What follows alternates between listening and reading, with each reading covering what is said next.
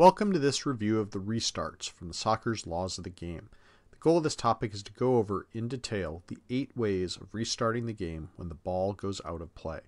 As soccer is a game of nearly continuous flow, understanding the detailed nuances of when a particular restart must be used and the rules regarding that particular restart must be well understood by the referee. Too often, referees fail to understand these rules and either allow attacking opportunities and goals that shouldn't have been allowed, or halt opportunities or deny goals that should have been allowed. I hope you develop a better understanding of these rules in this review. So, exactly what is a restart? A restart is the means by which the ball is put back into play after the ball has gone out of play. And before we go discussing what those restarts are, we had better clearly define and review exactly when the ball is in play and when it is out of play. So when is the ball out of play?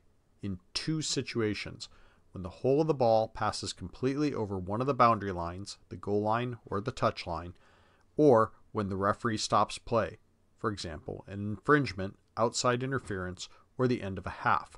At all other times, the ball is considered to be in play. Understanding now definitively when the ball is in play and when it is not, how can we restart the game when the ball has gone out of play?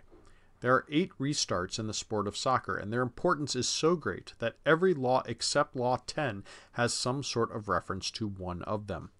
The 8 restarts are the kickoff, the dropped ball, the throw-in, the corner kick, the goal kick, the direct free kick, the indirect free kick, and the penalty kick.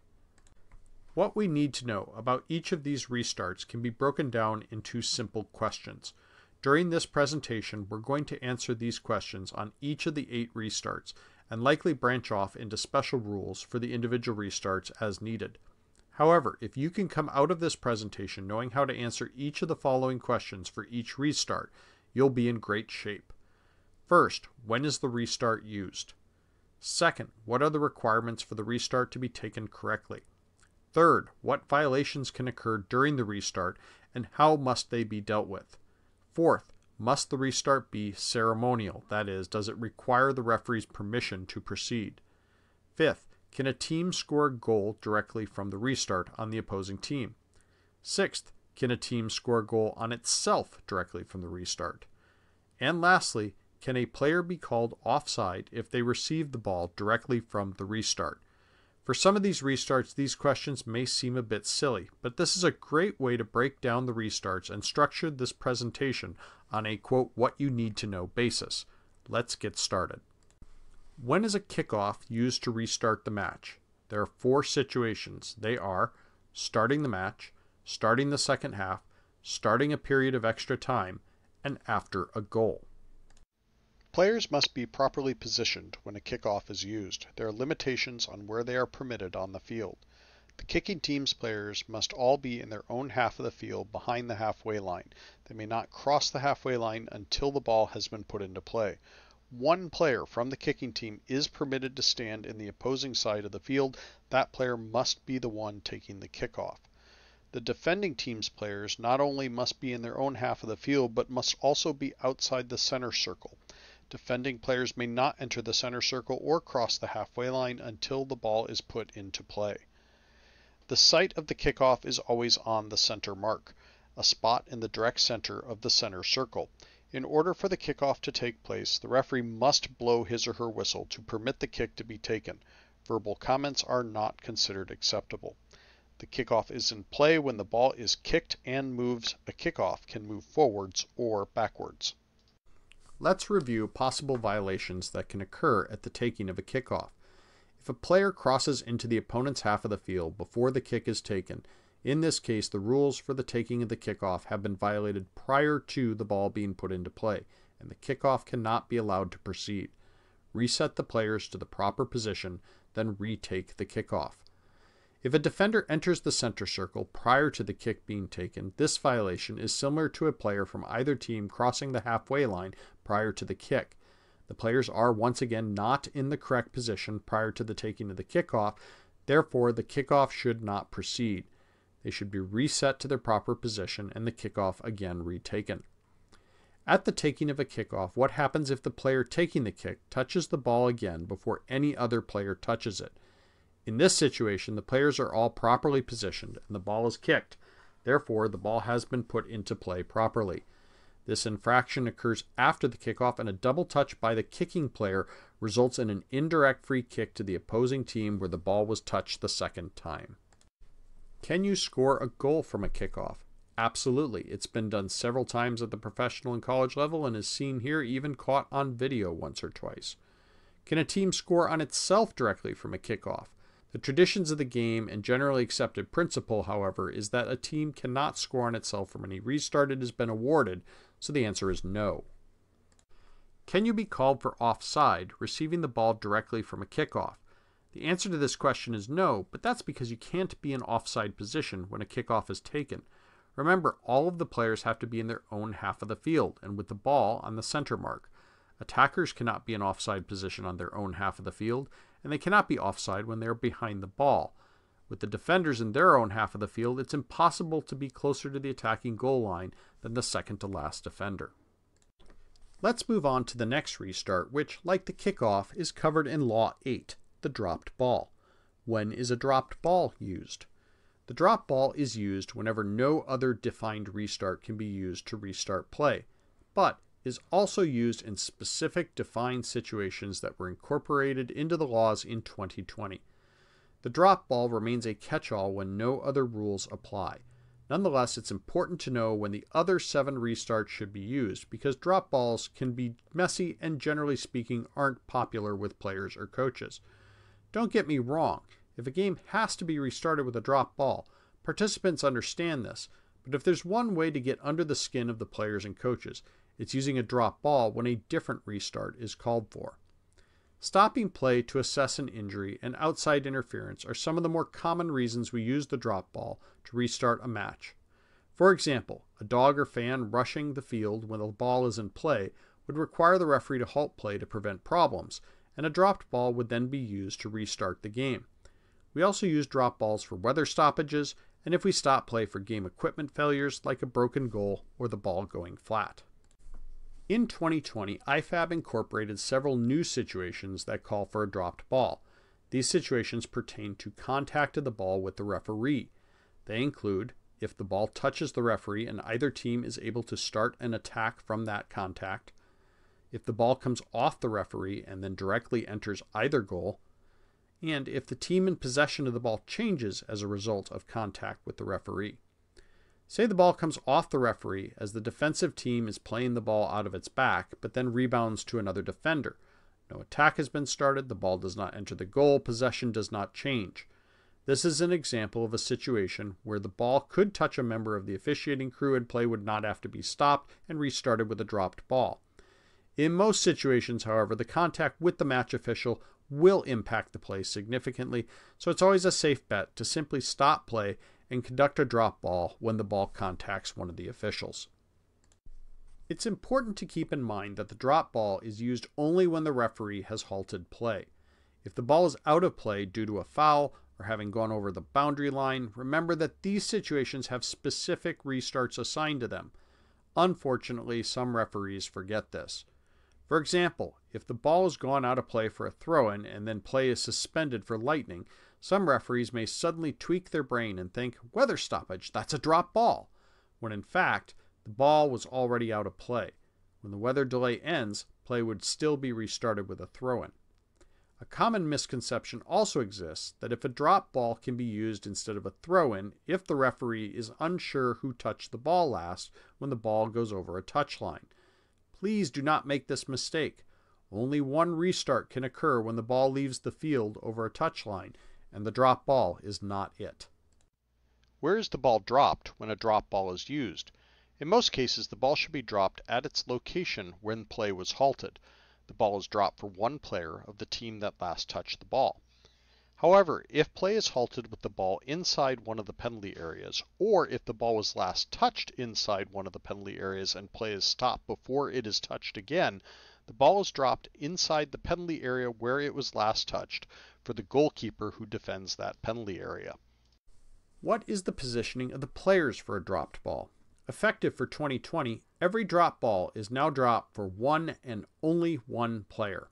If outside the penalty areas, the ball is dropped for one player for the team that last touched the ball.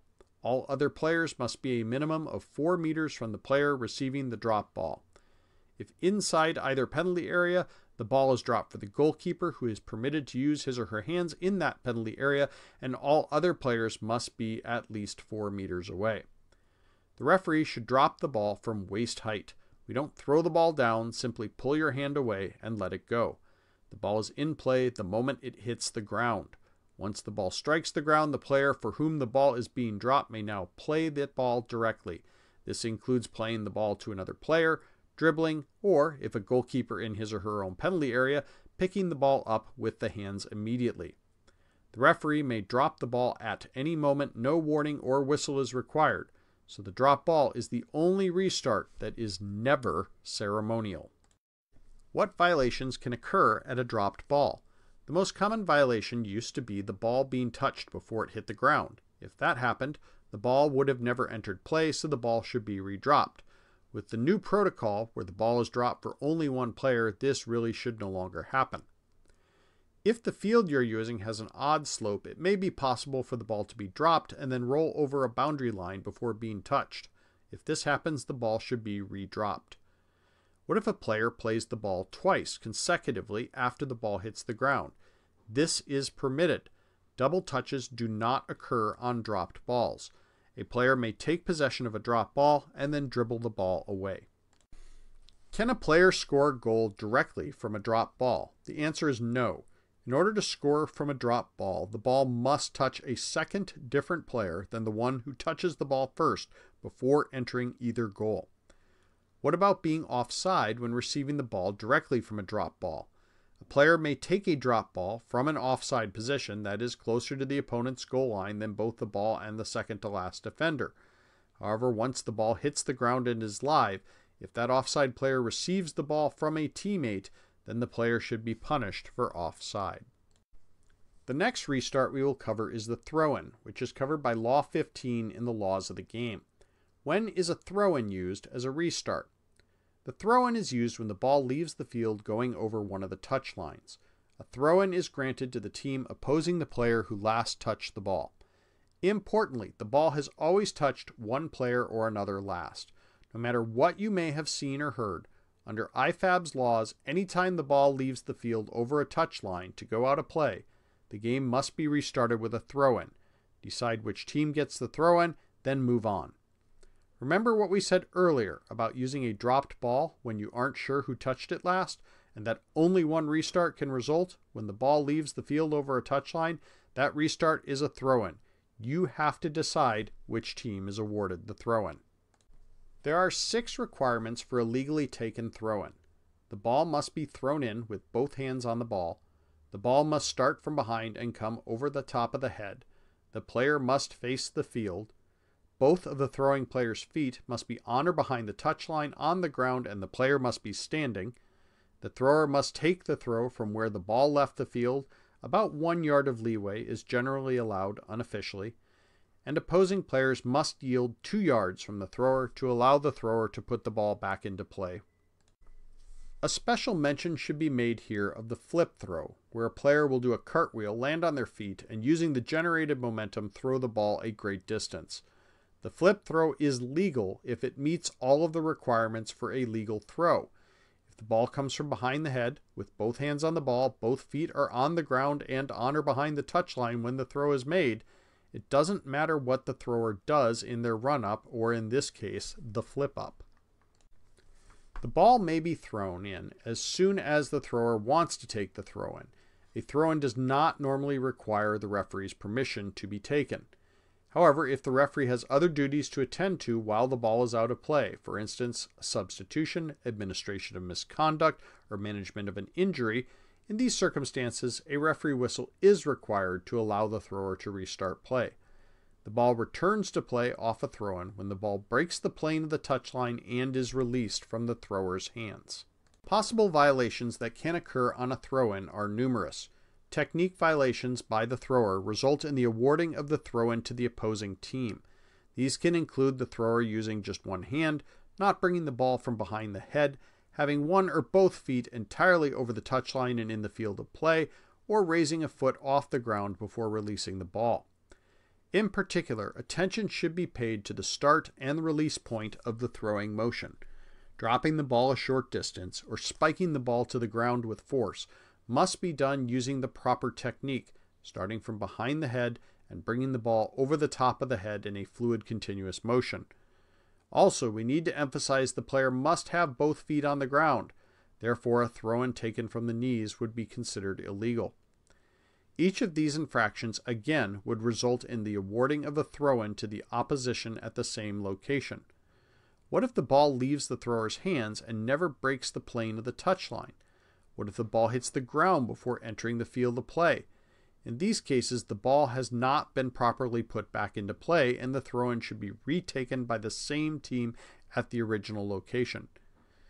If the ball is thrown in and then touched again by the thrower without another player touching it, this is a double touch infraction, and an indirect free kick would be awarded to the opposing team. If a player attempts to take a throw-in from a spot on the field that is not within 1 yard of where the ball left the field, the referee crew should attempt to correct the mistake before the throw is taken. Use a whistle to hold up play, then correct the position.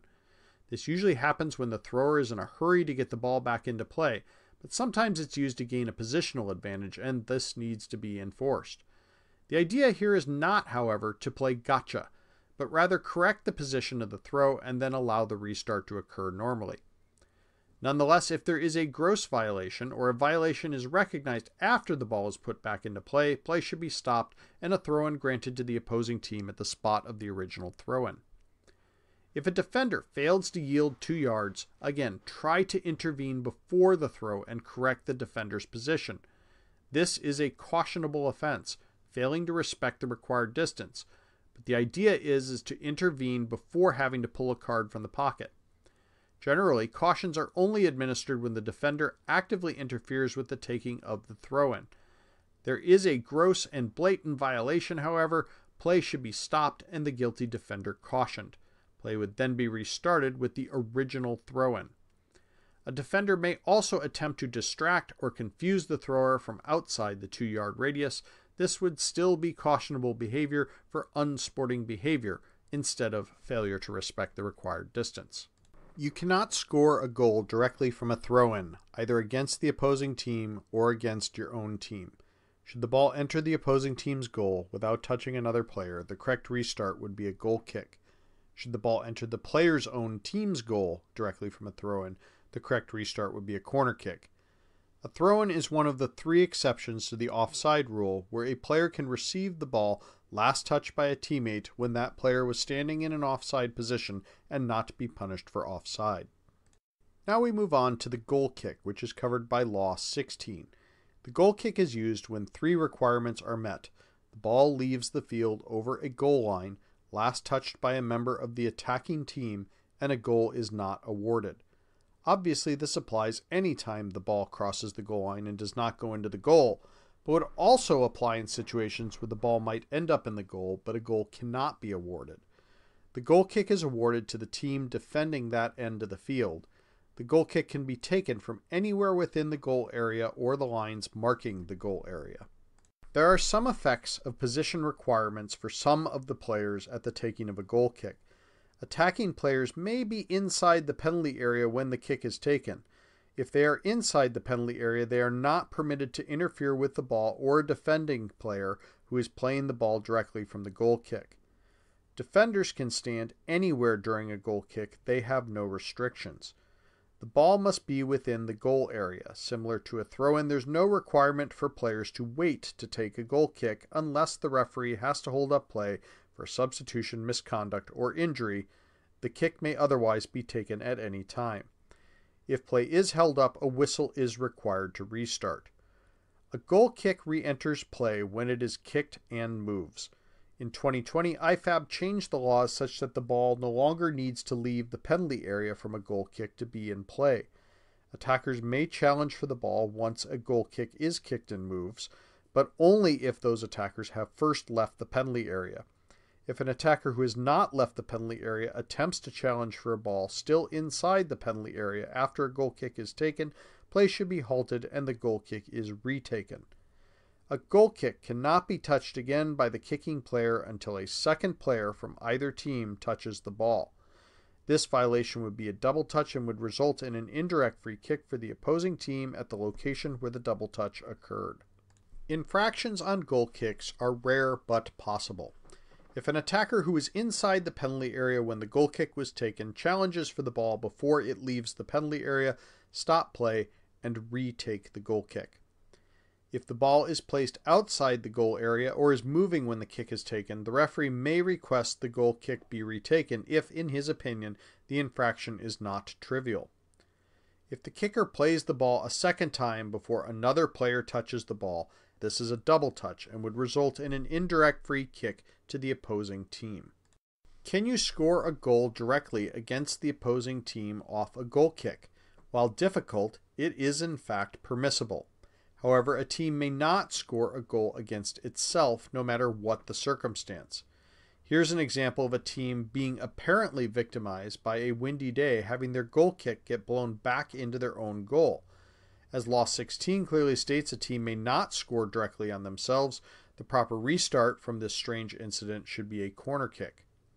A goal kick is defined as one of the three restarts from which an offside player may receive a ball directly and not be penalized for offside. The next restart is the corner kick, defined by Law 17. The corner kick is used when three requirements are met, similar to the goal kick with one twist. The ball leaves the field over a goal line, last touched by a member of the defending team, and a goal is not awarded. As with the goal kick, a ball that winds up in the goal, but in a situation where a goal cannot be awarded, for example, entering the goal directly from a throw-in by a defender, or the wind-blown goal kick seen in that last slide, should result in a corner kick being granted. The corner kick is awarded to the team attacking that end of the field. The corner kick must be taken from the corner arc nearest where the ball left play. If the ball leaves the field directly in the center of the goal line, the arc to be used is at the discretion of the referee. The ball position on a corner kick is going to be consistent with our general consideration of the lines on the field. That is, if any part of the ball breaks the vertical plane of the line it is over, it is considered to be within the boundaries of that area that the line is encompassing. For a corner kick, then, if any part of the diameter of the ball sits over the corner arc, it's considered to be properly positioned. The only requirement for player positioning at the taking of a corner kick is that the defending team must yield 10 yards from the corner arc line. Traditionally, the required distance is from the ball, but Law 17 explicitly says this distance is measured from the arc line for the corner kick. Aside from this, there are no restrictions for any players at the taking of a corner kick.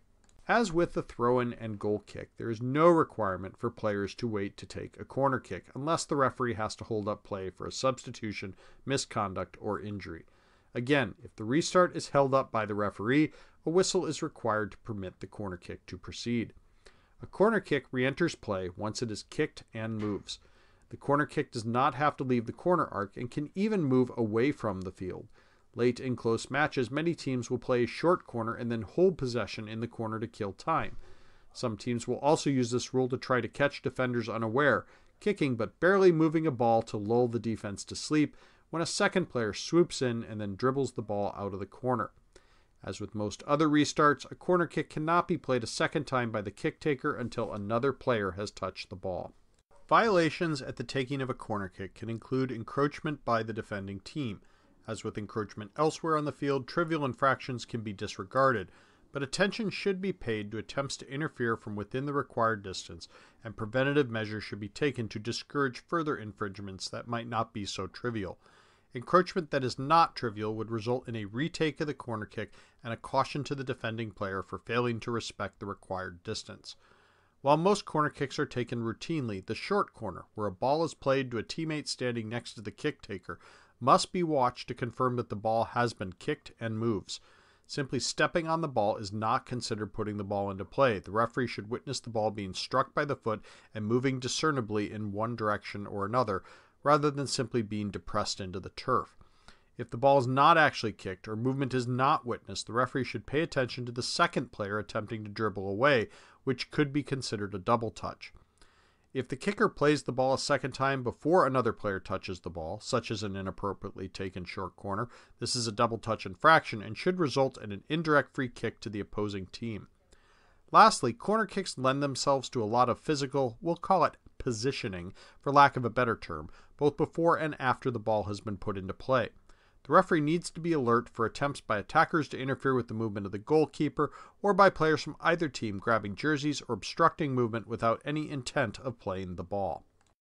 A goal against the opposing team may be scored directly from a corner kick, in soccer slang known as an Olympico.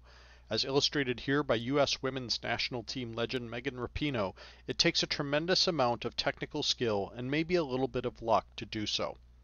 A goal may not be scored against the kicker's own team. Apologies to viewers, but alas, I don't have any insane video of this happening. If it ever does happen in one of your games, I'd love to hear or see about it. The corner kick is the third and final restart from which a player can receive a ball directly in an offside position and not be punished.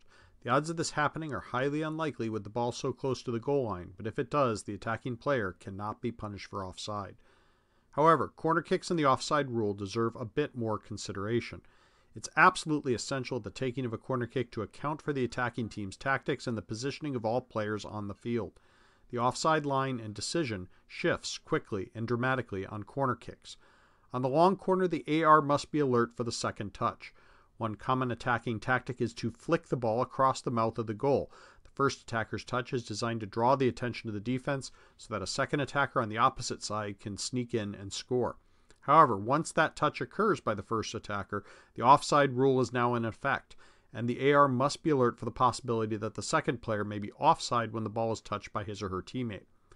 On the short corner, while the first touch after the corner cannot be called for offside, again the second touch can be. Most teams will avert this by running an overlap, bringing the kicker behind the ball so that if he receives the pass, he will be behind the ball and cannot be punished for offside. Occasionally, the kicker will forget this and remain closer to the goal line than the ball, so the offside call may come into play. If this does happen, the AR must then recognize the position of other defenders not involved in the challenge on the ball.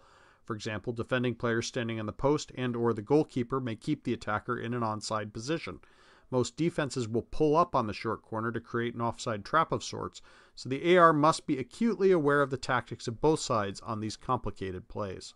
Now let's move on to the last three restarts, all of which only occur when the referee stops play, as opposed to a ball crossing a boundary line. We'll start with the direct free kick, which is covered in Law 13. A direct free kick is awarded when either a player commits one of the 11 direct free kick fouls, when a substitute or team official interferes with play on the field. In either case, the ball must be in play at the time of the infraction. The direct free kick is taken from the spot where the foul occurred, or, more specifically, where the victim of the foul was, with one exception that we'll cover in short order. To give some clarification to this statement, say the ball is in play at this end of the field, but a defender strikes an opponent at this end. The site of the free kick would be where the victim of the foul was, so the free kick would move to here.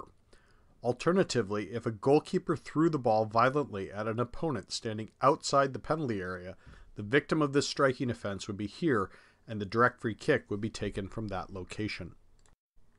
Requirements for the taking of a direct free kick are numerous, and in of itself could be its own presentation. To summarize briefly, the ball must be stationary before being put into play. Trivial infractions of this can be ignored, but a team taking a quick free kick must settle the ball before playing it. Defenders must yield 10 yards from the spot of the kick. Note this is not a requirement that is only enforced when requested by the kicking team. The defense must give 10, and the attacking team does not have to request it. If a direct free kick is taken from within the kicking team's penalty area, in addition to yielding 10 yards, the attacking players must be outside the penalty area or cannot interfere with the ball until they first leave the penalty area. The direct free kick can be taken when the kicking team wants to take it. No whistle is required for a free kick unless, as with the throw-in, corner kick, and goal kick, administrative duties such as injury management or substitutions or administering a card require the referee to hold up the kick. In addition to these duties, the referee may choose to make a free kick ceremonial on their own, holding up the kick to manage player positioning or the match in general. If this is done, again, a whistle would be required to allow the free kick to progress. If a defensive team chooses to form a wall of at least 3 players at a free kick, the attacking team is not permitted to have any of its players within 1 yard of that wall. If the referee notes an attacking player trying to stand closer than this, the referee should warn the attacker that he or she is about to commit a violation, which will result in a free kick being awarded to the defending team. This warning should be issued prior to the taking of the free kick and should result in the free kick becoming ceremonial. The ball is in play from a direct free kick when it is kicked and moves in any direction. As with the goal kick change in 2020, the ball does not have to leave a penalty area from a defensive free kick to be in play. The rules that define kicked and moves for a direct free kick are identical to that of a corner kick. Stepping on the ball is not considered putting it into play. It must move a discernible amount. Violations that can occur on a direct free kick include actions by both teams. If a defender encroaches within 10 yards, as with defender encroachment on other restarts, some infractions may be trivial and verbal warnings could be sufficient. If the encroachment clearly interferes with the taking of a direct free kick, the referee may caution for failure to respect the required distance. Blatant attempts to interfere with the taking of a free kick must be dealt with, as failure to do so can impact game control. A defender that stands like a statue in front of the ball, or kicks the ball away, or denies the attacking team the ball, refusing to give it to them, must be dealt with by the referee and can be cautioned for delaying the restart of play.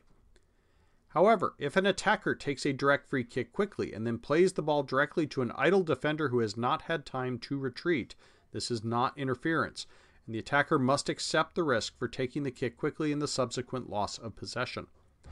If a teammate of the kicker stands within 1 yard of a formed wall of 3 players or more and is still doing so when the free kick is taken, play should be stopped immediately and an indirect free kick is awarded to the defensive team. If the kick is ceremonial, requiring a whistle, and an attacker takes the kick before the whistle, the ball should be replaced and the kick is retaken. If an attacker continues to commit this infraction, a caution can be given for delaying the restart of play. If the player taking the direct free kick plays the ball a second time before any other player touches it, this is a double touch, and an indirect free kick should be awarded to the opposing team. The kicking team can score directly from a direct free kick, hence the name direct free kick. However, a team may not score on itself directly from a direct free kick. Again, this would be a situation that would result in a corner kick with the ball crossing the goal line, last touched by a defender, and a goal cannot be awarded. A player can be called for offside if they receive the ball directly from a direct free kick in an offside position. Law 13 also covers indirect free kicks, the 7th of the game's 8 restarts. An indirect free kick is awarded when a player, substitute, substituted player, or team official commits one of the 8 indirect free kick infractions defined in Law 12. Not all indirect free kick infractions must occur on the field, and none of them involve contact with an opposing player or individual. Additionally, other infringements on the laws can result in an indirect free kick, such as the double touch we've been referring to throughout this presentation and offside. The indirect free kick is awarded to the team opposing the player who committed the infraction. The location of the indirect free kick is dependent on many things, including the type of infringement, the individual who committed the infraction, and where that individual was. We'll try to explain this by giving some examples in the next slide. If an indirect free kick offense is committed on the field by a player when the ball is in play, the site of the indirect free kick will be at the site of the infraction. There are numerous possible exceptions. In this first example, a substitute comes off the bench and enters the field. Play is stopped without the substitute interfering. The indirect free kick would be granted where the ball was when play was stopped to deal with the substitute, who is guilty of entering the field without permission. If a player's momentum carries the player off the field and then that player commits an indirect free kick offense, the restart would be on the boundary line closest to where the infraction occurred. Obviously, an indirect free kick cannot be given off the field. On top of that, indirect free kicks cannot be taken inside of the attacking goal area. Anytime an attacking indirect free kick would normally be granted inside of a goal area, the ball should be moved parallel to that spot on the 6-yard line. Lastly, if the defending team is given an indirect free kick inside its own goal area, the kicking team may place the ball anywhere within the goal area, like a goal kick. The kick need not be taken from the spot of the infraction. Requirements for the taking of an indirect free kick are similar to those of a direct free kick with a few quirks. As with a direct free kick, the ball must be stationary before being put into play, and defenders must yield 10 yards from the spot of the kick. However, because an indirect free kick could be awarded within 10 yards of an opponent's goal, in this unique situation the defending team is permitted to have players within the 10-yard radius as long as they are on the goal line and between the goalposts. As with direct free kicks, if the defending team forms a 3-person wall or larger, all attacking team players may not stand closer than 1 yard to this wall. As with the direct free kick, the kicking team only needs to wait for a whistle if there are administrative duties such as injury management or substitution or misconduct, or if the referee chooses to make the kick ceremonial for game or player management purposes. The ball is in play under the same circumstances as a direct free kick when it is kicked and moves. I will not repeat the violations that can occur for a direct free kick again for the indirect free kick. Those violations can all occur at the taking of an indirect free kick as well, from an attacker taking a ceremonial kick before the whistle to the double touch infraction. However, the indirect free kick does provide one unique infraction due to the fact that, by its name, the ball cannot enter the goal directly and a goal be scored. An indirect free kick must touch another player before entering the goal. If the attacking team mistakenly plays the ball directly into the opponent's goal, no goal can be scored, and as the ball has crossed the goal line last touched by an attacking player, a goal kick should be awarded. Mind you, if the ball does touch any other player on its way to goal, this eliminates this concern and a goal would then count. This feature makes defensive encroachment on 10 yards a bit more dicey for indirect free kicks. In many indirect free kicks in the attacking third of the field, the attacking team will touch the ball short to a teammate to create the second touch and allow a shot to be taken. Defenders may anticipate this first touch and try to rush in to cut the angle. The referee needs to be aware of and manage the gamesmanship that can occur on both sides of the ball in this situation. As with a direct free kick, an indirect free kick may not be kicked directly into a player's own goal and a goal be scored. The restart would be a corner kick for the opposing team. Offside rules for the indirect free kick are the same as those for a direct free kick. If a player received the ball in an offside position directly from an indirect free kick, offside should be called. The final restart we have to cover is the penalty kick. The penalty kick is covered by Law 14 in the laws of the game. A penalty kick is awarded when a player commits one of the 11 direct free kick offenses within his or her own penalty area, or when a substitute or team official interferes with play within his or her own penalty area. The penalty kick is awarded to the team victimized by the foul, and the spot of the penalty kick is on the penalty mark in the penalty area where the foul occurred. We're going to change format a bit for the penalty kick. Being such an important moment in a match, we're going to walk through how to set up for a penalty, how a penalty kick is taken legally, what violations can occur between the permission to proceed and the taking of the kick, and finally what violations can occur after the taking of the kick.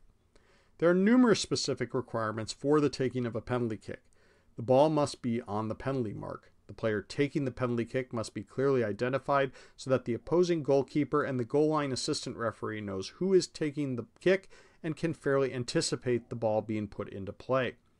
Player positioning is very important at the taking of a penalty kick. The goalkeeper must have at least 1 foot on the goal line and must face the kicker. All of the players, teammates, or opponents must yield 10 yards to the ball except the kicker. The penalty arc demarcates a 10-yard radius from the penalty spot, which means that players must be outside the arc. Players must also not be inside the penalty area and must be above the ball, meaning they cannot stand on the lateral sides of the penalty area closer to the goal line than 12 yards. The positioning of all players should be checked and double-checked prior to allowing a penalty kick to proceed. A penalty kick requires a referee's whistle to proceed. The ball is in play when it is kicked and it moves forward. There is a fairly impressive list of potential violations that can occur after the referee blows his whistle, but before the ball is played, and violations can be committed by both teams. We'll first cover all the potential violations, then talk about what to do about them. For the kicking team, violations may be committed by either the kicker or his teammates. The kicker is permitted to stutter step on the way to the ball and may vary the run-up direction as long as it is not excessive or distracting in the opinion of the referee. The referee may also determine that the kicker is making gestures designed to confuse the goalkeeper and may deem this behavior unsporting. Finally, once the kicker reaches the ball in his run-up, he must kick the ball. He cannot draw his leg back, hold it, nor may he run past the ball, then back up and kick it. The kicker's teammates are capable of committing several violations as well. These include entering the penalty area or arc before the ball is kicked, moving within 12 yards of the goal line before the ball is kicked, or running into the penalty area and taking the kick instead of the designated kicker doing so. For the defending team, violations before the ball is kicked may be committed by either the goalkeeper or his or her teammates. The goalkeeper must have 1 foot on the goal line until the ball is kicked. He or she cannot move backwards or forwards, but is permitted to move sideways prior to the kick. The goalkeeper's teammates can commit the same violations as the kicker's teammates, except kicking the ball, obviously. They can enter the penalty area or arc prior to the ball being kicked, move closer to the goal line than the penalty mark before the ball is kicked. Once the ball is played by the kicker, 3 additional violations become possible by the attacking team. First, the kicker may play the ball backwards. A penalty kick must be played forward. Second, the kicker could commit a double touch. For example, if the ball were to rebound from the frame of the goal back to the kicker, then the kicker touch it again before any other player. Finally, once the ball is in play, the referee must become acutely aware of the possibility of offside if the ball rebounds from the goal frame or the goalkeeper. Once the ball is touched by a second player, players may have moved into offside position, and therefore offside decisions could come into play. Because the assistant referee is based on the goal line for this restart, responsibility of calling offside must lie with the referee once the ball enters play. Lastly, there's the possibility of outside interference with the penalty kick. If the ball goes flat or is interfered with before it reaches the goalkeeper or the goal, this is not a violation, but it would require the retaking of the penalty kick. That summarizes the multitude of potential violations at the taking of a penalty kick. The question is, what do we do about them? The column indicating what to do when the ball does not enter the goal means any outcome where the ball does not end up in the goal. A keeper save, the ball being shot over the crossbar or wide of the post, the ball being deflected over the crossbar, whatever. If an attacker commits a violation and a goal is not scored, you do not go with whatever restart would normally happen. You stop play and give an indirect free kick at the spot of the violation. One of the great myths of penalty kicks is that if there is a retake, the same player must take the kick. That's not true. Any player may take a retake. Please note that if a teammate of the designated kicker runs into the penalty area and takes the kick, regardless of the outcome, an indirect free kick is granted to the defending team where the teammate entered the penalty area or arc, and the player who wrongly took the penalty is cautioned for unsporting behavior. If the player kicks the ball backwards, play should be stopped immediately and an indirect free kick granted to the defending team at the penalty mark. There is no caution for this infraction. A non-designated player taking the penalty kick, a fake kick where a player starts the kicking motion and halts it, and the ball being kicked backwards are the only violations where play is halted immediately.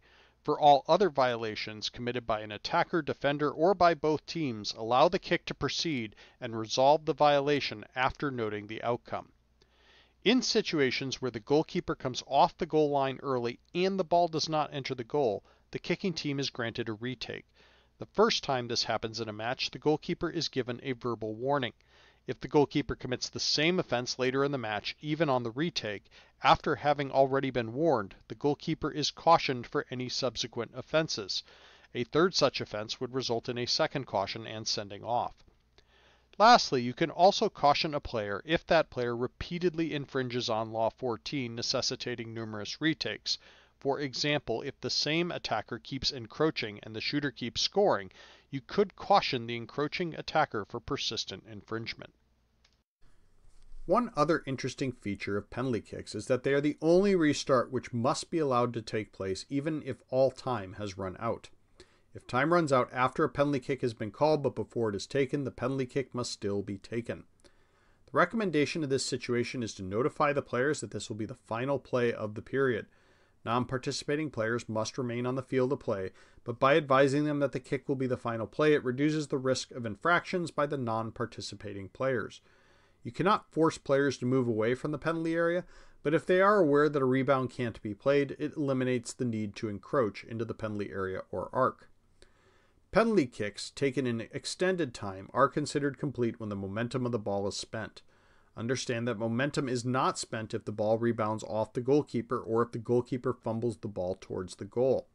Once the ball is kicked, the only player who may make contact with the ball is the goalkeeper. The ball can rebound from the frame, hit the goalkeeper, or take a wicked spin and still wind up in the goal. As seen here, some absolutely nutty bounces can take place, and you need to let the ball finish its momentum before declaring the result of the kick. Both of these examples are from kicks from the marked tiebreakers, but the rules for that and penalty kicks taken in extended time are the same. Unfortunately for the goalkeepers in these videos, they were apparently clueless to this rule. The remaining 3 restart questions that we have are relatively easy to answer for a penalty kick. Obviously, a goal can be scored directly. As the ball must move forward from a penalty kick, it's virtually impossible to score on your own team from the taking of a penalty kick, and for the sake of simplicity, it should be assumed that a team may not score directly on itself from a penalty kick.